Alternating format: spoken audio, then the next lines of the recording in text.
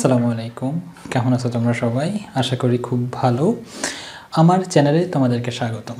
আজকের ভিডিওতে আমরা বল অধ্যায়ের পাবনা ক্যাডেট কলেজ 2019 সালে যে কোশ্চেনটা এসেছিল সেটা নিয়ে কথা বলবো। আসলে এই কপি কল সংক্রান্ত ম্যাথ করে দেওয়ার জন্য আমার কাছে বেশ কিছু অনুরোধ এসেছে, সেজন্যই মূলত এত দ্রুত এটা দেওয়া। যাই হোক, কপি কল আসলে কি? দেখো, কপি কল দেখতে ঠিক এইরকম। এখানে একটা চাকার মতো থাকে, চাকার উপর দিয়ে একটা সুতা থাকে, সুতের দুই প্রান্তে বস্তু বেঁধে দেওয়া থাকে। এটা হচ্ছে কপি কল, রাইট? কী করা হয় এ ব্যাপারে ইন্টারমিডিয়েটে ওঠো, এইচএসসিতে ওঠো, জানবা। আমরা ম্যাথমেটিক্সটা বুঝি। দুই প্রান্তে 90 কেজি ও 40 কেজি ভর বিশিষ্ট কপি কলটি। কপি কলের এটা একটা সুতা, এটা একটা সুতা, এই প্রান্তে 90 কেজি ভর, এই প্রান্তে 40 কেজি ভর বেঁধে দেওয়া আছে। কপি কলটির উপরে অজানা বল প্রয়োগ করে কপি কলটি ভূমি থেকে 6 মিটার, কপি কলটা ভূমি থেকে 6 মিটার আছে, হোয়াট এভার, স্থির অবস্থায় রাখা হয়েছে। কপি কলটি কেমন আছে? স্থির। দ্যাট মিন্স এও চলে না, ওও চলে না। এ স্থির মানে কি? দুটাই স্থির রাখা হয়েছে, কপি কলটি স্থির রাখতে, এখন বোঝো, কপি কলটি স্থির রাখতে হলে প্রথম বস্তুর উপরে প্রযুক্ত বল কত? দেখো, কপি কলটির নিচে কি আছে? পৃথিবী, পৃথিবী, রাইট? তাহলে পৃথিবী প্রত্যেকটা বস্তুকে আকর্ষণ করবে। তাহলে পৃথিবী এই বস্তুকে আকর্ষণ করবে, এই বস্তুকে আকর্ষণ করবে। পৃথিবীর যে আকর্ষণ বল, এটা কোন সূত্র দিয়ে নির্ণয় করা হয়? W=mg দ্বারা নির্ণয় করা হয়। অর্থাৎ কোনো বস্তুর উপরে পৃথিবীর যে আকর্ষণ বল, সেটা ওই বস্তুর ভর এবং অভিকর্ষ ত্বরণের উপর ডিপেন্ড করে। এই বস্তুর ভর 90 কেজি এবং এই বস্তুর ভর 40 কেজি। তাহলে যেহেতু এই বস্তুর ভর বেশি, তাহলে পৃথিবী অবশ্যই ওকে বেশি বলে আকর্ষণ করবে এবং ও নিচের দিকে আসলে পড়তে থাকবে। এটা খুবই স্বাভাবিক, এটা বোঝা খুব স্বাভাবিক। কপি কলটি স্থির রাখতে মানে এটাকে বেশি বলে আকর্ষণ করছে, তারপরেও ওটাকে আমার স্থির রাখতে হবে। ওটাকে বেশি বলে আকর্ষণ করছে পৃথিবী, ওর নিচের দিকে আসাটাই বা ভূমির দিকে আসাটা খুবই স্বাভাবিক। তারপরে ওটাকে কি রাখতে হবে? আমার স্থির রাখতে হবে। সেটাই বলছে। দেখো, এটাকে স্থির রাখা মানে কি? মূলত এটাকে স্থির রাখা, এটা নিচের দিকে আসলে তো এটা ঘুরতে থাকবে। তো এটাকে স্থির রাখা মানে কি? আমার এটাকে কি রাখতে হবে? স্থির রাখতে হবে। প্রশ্ন হচ্ছে, কপি কলটি স্থির রাখতে প্রথম বস্তুর উপরে প্রযুক্ত বল কত? দেখো, এই কপি কলটা বোঝাতে গিয়ে আমি অনেক কথা বলবো। আমি রিকোয়েস্ট করি তোমাদেরকে একটু ধৈর্য সহকারে শোনো। কোনো একটা বস্তু যখন গতিশীল হয়, সেটা তার লব্ধি বলের কারণে গতিশীল হয়। ওর উপরে কার্যকর বলের কারণে গতিশীল হয়। ব্যাপারটা কি বোঝাতে চাচ্ছে একটু ভালো করে দেখো, একটু বোঝার চেষ্টা করো। যে সাপোজ এটা একটা বস্তু, আমি এই দিক থেকে 10 নিউটন বল প্রয়োগ করছি, এই দিক থেকে 5 নিউটন বল প্রয়োগ করছি। তাহলে এই বস্তুটা কোন দিকে গতিশীল হবে? অবশ্যই এই দিকে গতিশীল হবে। কত নিউটন বলের কারণে হবে? 5 নিউটন বলের কারণে হবে। কারণ এইদিকে 10 নিউটন বল প্রয়োগ করছি, এইদিকে করছি 5। তাহলে এর 10 ওর 5কে উপেক্ষা করতে, ওই 5কে নষ্ট করে দিতেই খরচ হয়ে যাবে। আর বাকি গতিশীল হবে কত নিউটনের কারণে? 5 নিউটনের কারণে। এটা বোঝা, আমি আশা করি এটা তোমরা বুঝতে পেরেছ। এখন চিন্তা করো যে তারপরেও যদি আমি এই বস্তুকে স্থির রাখতে চাই, আমি দেখতেই পাচ্ছি বস্তুটা এদিকে আসবে, আমি তারপরেও কি বললাম? এই বস্তুকে স্থির রাখবো আমি। তাহলে আমার কি করতে হবে? বাহিরে থেকে একটা বল প্রযুক্ত করতে হবে। সেই বলটা কত হবে? সেই বলটা তোমরা খুব সহজেই পারবা। 5 নিউটন হবে। কোন দিকে হবে? এই দিকে হবে, এই দিকে হবে। এই দিক থেকে যদি 5 নিউটন বল প্রয়োগ করা হয়, তাহলে এই দুইটা 5 মিলে হয়ে যাবে 10, আর ওটা হচ্ছে 10 ও স্থির হয়ে যাবে। তার মানে কি? একদিকে 10 নিউটন বল আর একদিকে 5 নিউটন বল, এই বস্তুটা গতিশীল হচ্ছে, তারপরে ওকে আমি স্থির রাখতে চাচ্ছি। তাহলে অবশ্যই আমাকে বাইরে থেকে একটা বল প্রযুক্ত করতে হবে। সেই বলটা কত হবে? 5 হবে। যদি এই বলটা হতো 20 আর এই বলটা হতো সাপোজ 3, তাহলে এখানে ওকে স্থির রাখার জন্য কত নিউটন বল প্রয়োগ করতে হতো? ডেফিনেটলি 17 নিউটন বল প্রয়োগ করতে হতো। এটা সাপোজ 30, এটা হচ্ছে তোমার 10, তাহলে ওকে স্থির রাখার জন্য কত নিউটন বল প্রয়োগ করতে হতো? আমার অবশ্যই এই দিক থেকে 20 নিউটন বল আমাকে প্রয়োগ করতে হতো, রাইট? তো এই যে কত নিউটন বল প্রয়োগ করতে হবে, সেটা কার উপর ডিপেন্ড করছে, বা কার বিয়োগফল? এই বল এবং এই বল দুটো বিয়োগ করলে যা হচ্ছে, সেই বলকে আমাকে প্রয়োগ করে ওই বস্তুটাকে স্থির রাখতে হবে। ওটা ক্লিয়ার? যে এইটাকে এই দিক থেকে 30 নিউটন, এই দিক থেকে 10 নিউটন, তারপরেও যদি ওকে আমি স্থির রাখতে চাই বাইরে থেকে কতটুকু বল প্রয়োগ করতে হবে? ওই দুইটা বলের যে বিয়োগফল হবে সেই বিয়োগফল যা হবে ততটুকু বল আমাকে প্রয়োগ করতে হবে। এতটুকু যদি ক্লিয়ার হয় তাহলে এখন এসো একটু অন্য ব্যাপারে। যখন একটা বস্তুকে সুতা দিয়ে আমি বেঁধে, একটা বস্তু সুতা দিয়ে বাঁধলাম এবং ঝুলিয়ে রাখলাম, ওই বস্তুকে পৃথিবী অবশ্যই আকর্ষণ করবে এবং সুতার টান, মানে সুতা ছিঁড়ে যায়নি, তো ওই বস্তুকে পৃথিবী আকর্ষণ করছে ভূমিতে নিয়ে যাওয়ার জন্য বা তার কেন্দ্রে নিয়ে যাওয়ার জন্য। আর সুতা ওই বস্তুটাকে কি করে আছে? টেনে ধরে আছে। সুতার টানকে টি দ্বারা প্রকাশ করা হয়, ওটাও এক ধরনের বল।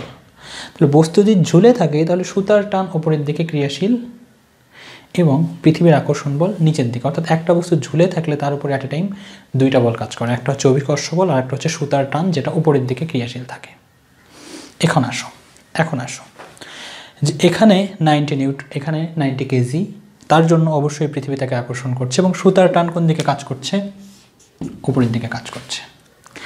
যেহেতু এই বস্তুর ওজনটা বেশি সুতরাং এই বস্তুটা নিচের দিকে পড়তে থাকবে, রাইট? এবং পড়তে থাকবে, তারপরও আমার কি করতে হবে? বাইরে থেকে এমন একটা বল প্রযুক্ত করতে হবে যেই বলের কারণে বস্তুটা স্থির হয়ে যাবে। যেমন একটু আগে যে চিত্রটা বোঝালাম, বাইরে থেকে বল প্রয়োগ করে আমি বস্তুটাকে স্থির করে দিচ্ছিলাম। কিভাবে স্থির করছিলাম? আগে যে দুইটা বল ছিল সেই দুইটা বল বিয়োগ করে যেই বিয়োগফলটা হতো সেই বলটা প্রযুক্ত করলে এই বস্তুটা কি হয়ে যাবে? স্থির হয়ে যাবে। তাহলে অ্যাট এ টাইম এখানে দুইটা বল কাজ করছে, একটা হচ্ছে নিচের দিকে অভিকর্ষ বল আর একটা হচ্ছে সুতার টান উপরের দিকে। That's it.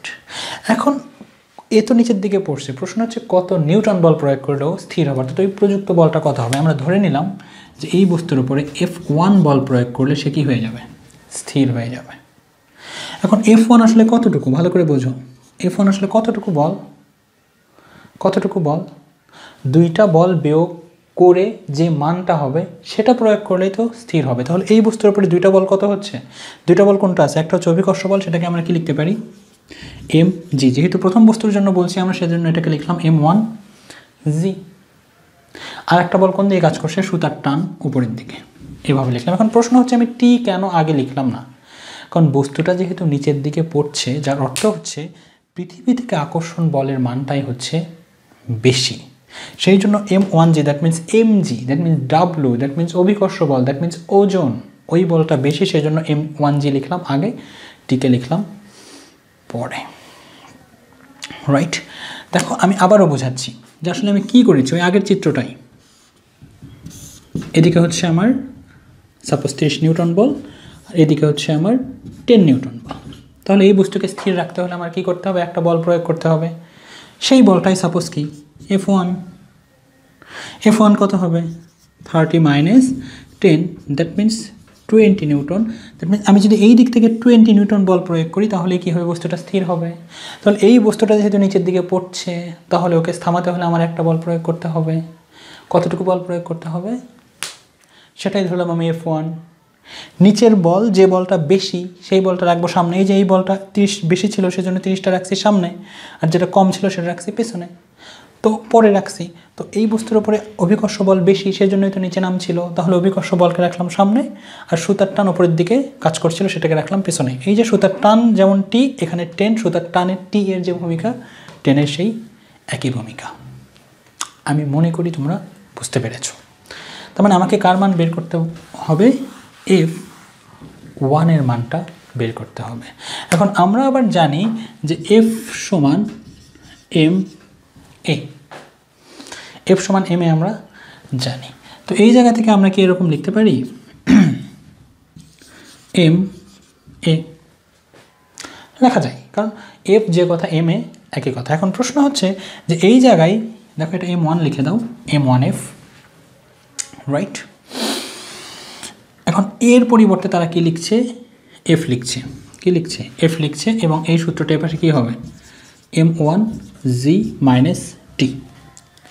এখন F লিখছে। এখন তোমাদের কাছে মনে হচ্ছে বস্তু তো পৃথিবীর দিকেই পড়ছে, তাহলে পৃথিবীর আকর্ষণ বলের কারণেই পড়ছে, তাহলে তো আমরা জি ব্যবহার করতে পারতাম। কেন জি ব্যবহার করলাম না? জি ব্যবহার করা যাবে না, কারণ জি তখনই ব্যবহার করা হয় যখন একটা বস্তু 9.8 মিটার পার সেকেন্ড বেগে পড়তে থাকে। এই বস্তু কি 9.8 মিটার পার সেকেন্ড বেগে পড়তে পারবে? অত ত্বরণে এত ত্বরণে পড়তে থাকে 9.8 মিটার পার সেকেন্ড স্কোয়ার ত্বরণে যখন পড়তে থাকে অর্থাৎ মুক্তভাবে যখন পড়তে থাকে তখন আমরা জি ব্যবহার করি। কি মুক্তভাবে পড়তে পারছে না, সুতাদের টেনে আর একজন ধরে আছে, রাইট? সুতরাং এখানে জি লেখাই যাবে না। তো আমরা বলতে পারি এটা আমাদের 1 নম্বর ইকুয়েশন। এটা আমরা কোন বস্তুর জন্য লিখেছি? প্রথম বস্তুর জন্য, রাইট? এটা প্রথম বস্তুর জন্য আমরা লিখলাম, লেখা যায়। একইভাবে কিন্তু দ্বিতীয় বস্তুর জন্যও লেখা যায়, একটু দেখো। এখন এই বস্তু স্থির আছে মানে কি, ওটাও কি আছে? স্থির আছে। এমন তো নয় যে ওটা স্থির আছে ওটা লাফালাফি করতেছে, এরকম নয়। এটা স্থির আছে মানে ওটাও স্থির আছে। দ্বিতীয় বস্তুর জন্য তুমি লিখতে পারো F2। কি লিখতে পারো? F2। এটা কি হবে দেখো তো, এটা ওপরের দিকে উঠছে, তার মানে কি সুতার টান, সুতাটাকে বেশি জোরে টানছে, তার মানে সুতার টানটাই কি বড়, আর M2Gটা কি ছোট, mgটাই ছোট। এটাকে আমরা এভাবে লিখতে পারি। একইভাবে F2কে আমরা কিভাবে লিখতে পারি? M2FT minus M2G। এখন তোমাদের কাছে প্রশ্ন হতে পারে এটাকে F1 লিখবো যেহেতু প্রথম বস্তুর জন্য, আর এটাকে লিখবো F2 দ্বিতীয় বস্তুর জন্য, কিন্তু আমি দুটাকেই F লিখলাম। এর পিছনে কারণ হচ্ছে Fটা কি আসলে ত্বরণ, বা হ্যাঁ F হচ্ছে আমাদের ত্বরণ, বস্তু দুটা ত্বরণ। এখন কথা হচ্ছে এই বস্তু যতটুকু বেগে নিচে নামবে ওই বস্তু কিন্তু ততটুকু বেগেই উপরে উঠবে। দ্যাট মিন্স এর প্রত্যেক সেকেন্ডে বেগের বৃদ্ধি যা হবে ওরও প্রত্যেক সেকেন্ডে উপরে ওঠার জন্য বেগের বৃদ্ধি তাই হবে। এমন তো না, এটা তো সুতা, এটা তো রাবার না, যে এটা একদম লম্বা হয়ে যাবে ওখানে বসে থাকবে, এমন তো না। এটা একটা সুতা, এবং যেই সুতা হচ্ছে তোমার মানে কোনো রকম লম্বা হবে না। তাহলে তুমি এটাকে দিতে পারো কয় number equation? 2 number equation, right? এটা 1 নম্বর ইকুয়েশন, এটা 2 নম্বর ইকুয়েশন। আমি আলটিমেটলি কি বের করব? আলটিমেটলি আমি F1 বের করব। F1 মানে কি? M1 Fটা আমি বের করব, কারণ M1 F মানে কি আসলে F1, রাইট? এখন আমার কাজ কি দেখো, আমি প্রথম বস্তুর ভর তো পেয়ে গেছি যেটা হচ্ছে 90 কেজি, বাট আমি কি পাই নাই? ত্বরণটা পাই নাই। ত্বরণটা কিভাবে পাওয়া যেতে পারে একটু দেখো তো। তুমি যদি সিম্পলি এই দুইটা ইকুয়েশন যোগ করো কি হতে পারে একটু দেখো, যে যোগ করলে 80 কেটে যাবে, রাইট? M1 জানি, M2 জানি, Gও জানি, রাইট? এবং এখান থেকে আমি M1 জানি, M2 জানি, Fটা আমার কি করতে হবে? বের করতে হবে। সিম্পলি দুটো ইকুয়েশন তুমি যোগ করে দাও। যোগ করলে কেমন হবে? যে M1F প্লাস M2F সমান M1G minus T plus T minus M2G। টি কেটে যাবে, রাইট?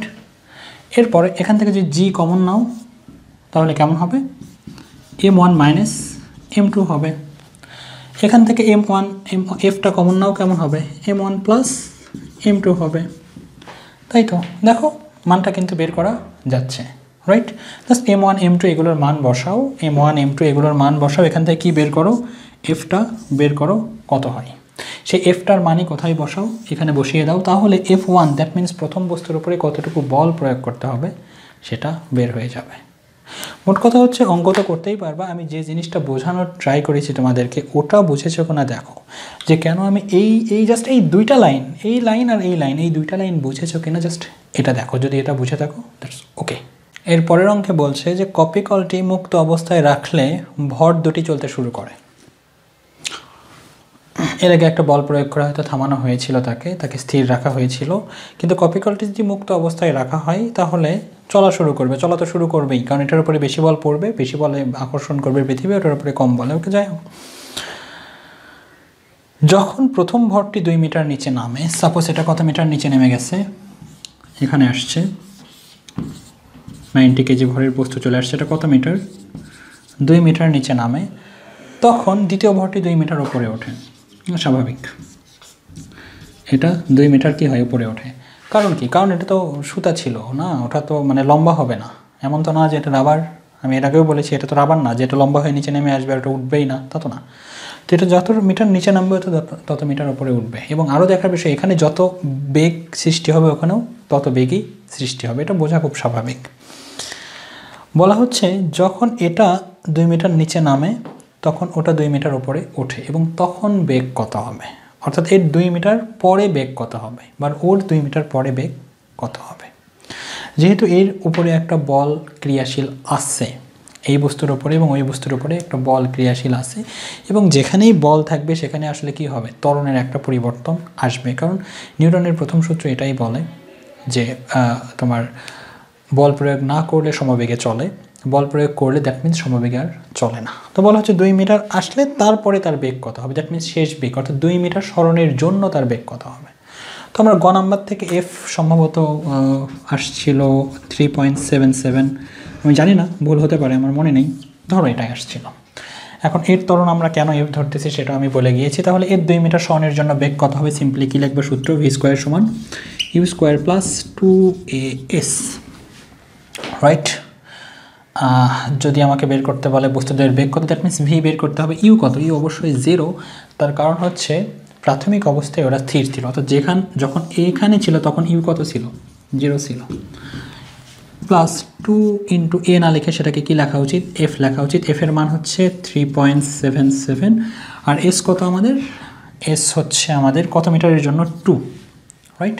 তাহলে ভি আমার কি হবে, √2 ইন্টু 377 ইন্টু 2, এটার মান যেটা আসবে সেটাই হচ্ছে তোমার অ্যান্সার। অবশ্যই এককটা লিখবে, একক হচ্ছে মিটার পার সেকেন্ড। যদি একক না লেখো আসলে অঙ্ক কেটে দেবে, 1 মার্কস কেটে দেবে। এই ছিল মূলত তোমাদের পাবনা ক্যাডেট কলেজ 2019 সালে যে কোশ্চেনটা এসেছিল তার সমাধান। আমি আমার জায়গা থেকে বোঝানোর চেষ্টা করেছি। যদি বুঝতে না পারো ভিডিওটা কয়েকবার একটু দেখো, তারপরে যদি না পারো আমাকে জানিও, ডিসক্রিপশনে ফোন নাম্বার এবং কমেন্টেও তোমরা জানাতে পারো। দেখা হবে পরবর্তী কোনো টিউটোরিয়ালে, সে পর্যন্ত ভালো থেকো তোমরা সবাই, আসসালামু আলাইকুম।